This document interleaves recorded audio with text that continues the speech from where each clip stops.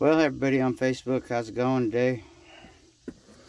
What you're seeing right there is where that oil leak is. Stopped me going down the road. Apparently, Chevrolets don't like a little bit too much oil in their trunk case, so this is what happened. Outside, just me. But, there's the motor.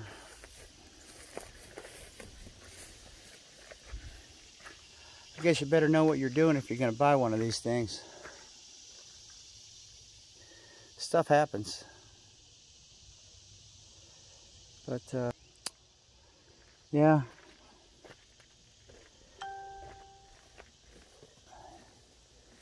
There's a lot of talk about, you know, friendliness and all that stuff. But when it all comes down to it, it's just us. That's it.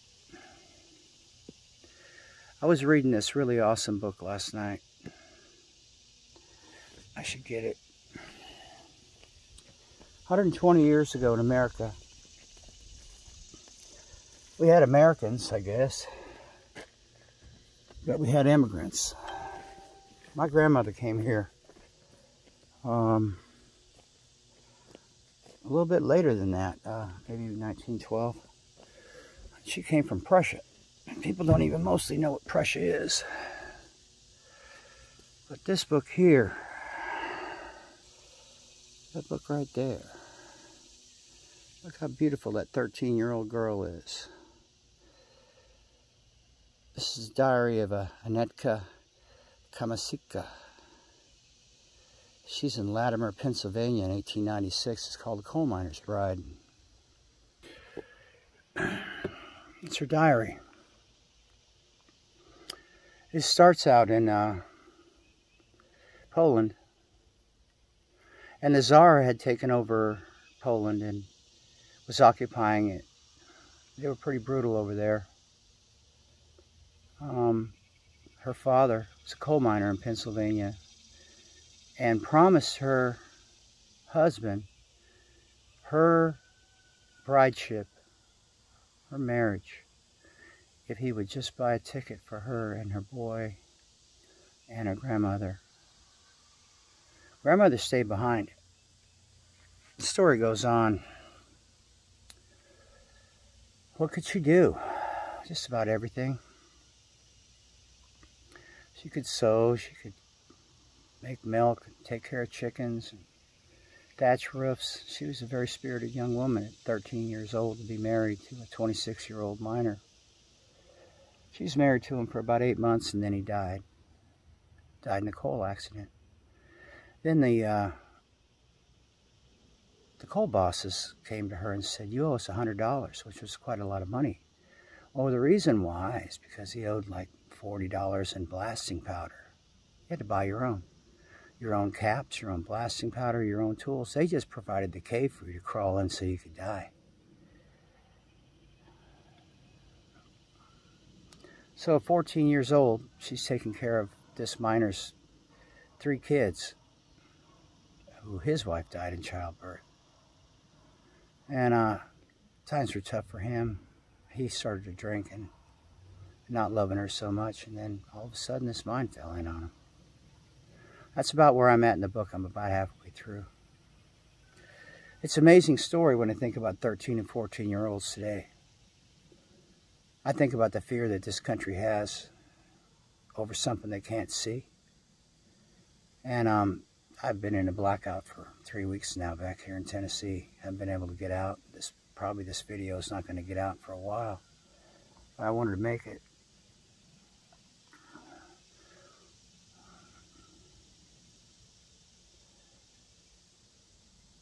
If you don't know how to do nothing, life will do something for you. That's for sure. Not many people will help anybody anymore these days, it seems like. But you can help them all you want. I'll be moving on pretty soon if this surgery goes well.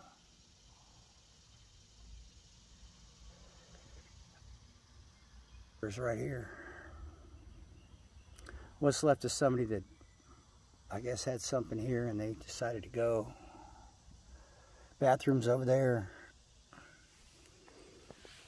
Got some water right here. Got a little food right there.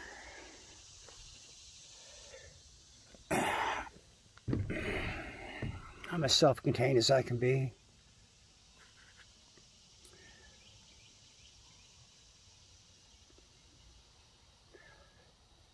While the cities are rioting, I guess, and while they're making more demands that people wear masks everywhere, I'm thinking about Anetka.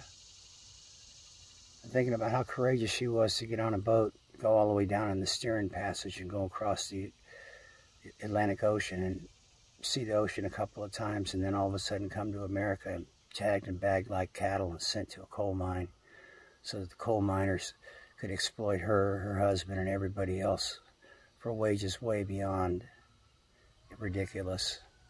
Put them in debt for life, just like that old song, I sold my soul of a company store. I'm wondering why more Americans don't stand up and say, to hell with these corporations. Oh, they're held hostage. Just like back then. And Americans know how to do stuff. They know how to program television sets and program computers, and they know how to get in their cars and turn keys. They know how to go to work and wear masks behind the counters. They know how to do all that stuff. Just like, just sort of like things switched, you know, where Anuska could can pickles, put up stuff for the winter, thatch roofs, milk cows, take care of children, raise kids. Be a good wife, even though she didn't even love the man. She didn't even know what love was, and she was 14 years old.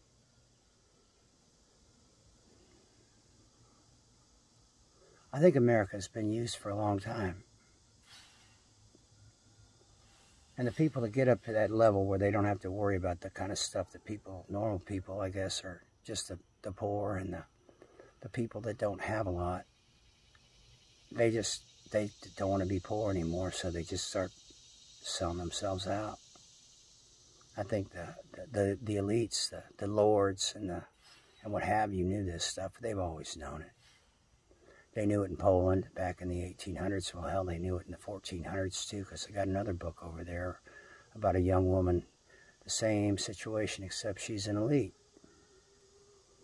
And take it back to Rome and Tacitus and what he says about Germania and how backward my people were.